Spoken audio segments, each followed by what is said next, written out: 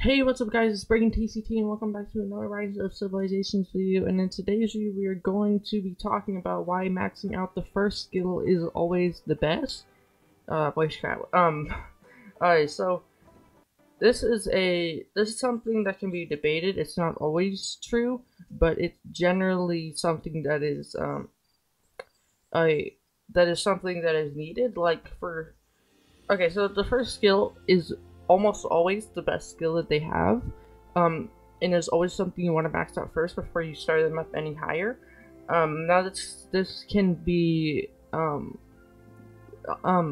so it can be debated, and other people could say otherwise, because for certain commanders it's not always the best. Like for Lohar, he only gets a direct damage factor of 450 and healing factor of 450, but then his second and third skill are his two best skills. So he would be something that you would want to build towards. You would want to start him up to 3-star because he has his second and third skill are the best, and his first one isn't necessarily the best as good. So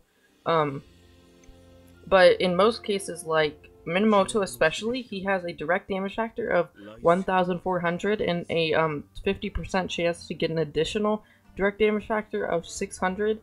So this is a really good first skill, and it's better than any of his other skills, unless you're building him as a cavalry. But still, he has a really good direct damage factor, and I always go crazy when I see people that start up Minamoto before they knew to max out the first skill. And Scipio, he has damage taken reduced by 25% and counterattack damage by 25%. And this is something that is good for his first skill. Now I'm not going to go through every single commander because that would take way too long, but I think you guys get the point now. Almost every single commander has their first skill is really good, unless you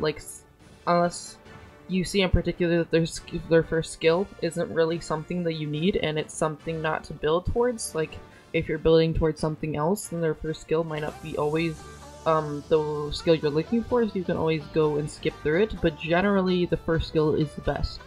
So, I'm sorry that this video was a short video.